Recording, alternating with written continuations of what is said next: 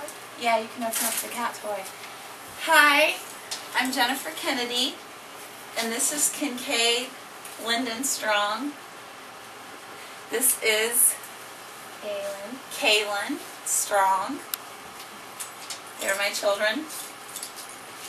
Let's open it up for the kitty. This is Ashley, and she loves my quilt. Get off the quilt, dog. Dog, no. This is Quilt Jenny. This is quilt number 67.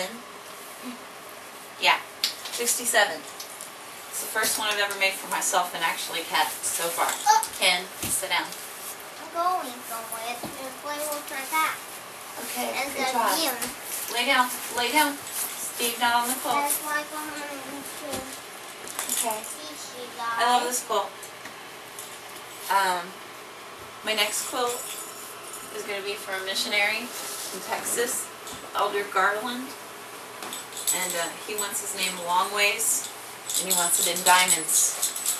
Never met anybody from Texas before, and I really love him.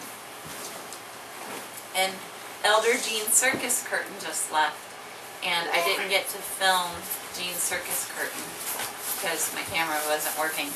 But now it is, so you get this quilt, you get to see this one, which is my first one for me, 67, that's a lot. If you're wondering where the other ones are, I don't know. I've given them all away. Most of them are, half of them are around Ohio, and the other half are scattered around this country of ours through Mormon missionaries. It's very important to quilt for your ward missionaries of your church.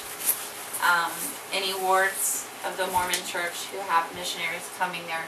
I do this by hand, but you can do it with a sewing machine, and you just stuff it with teddy bears, cat got away. murdered stuffed animals, and Merry Christmas, Iferland. Say goodbye.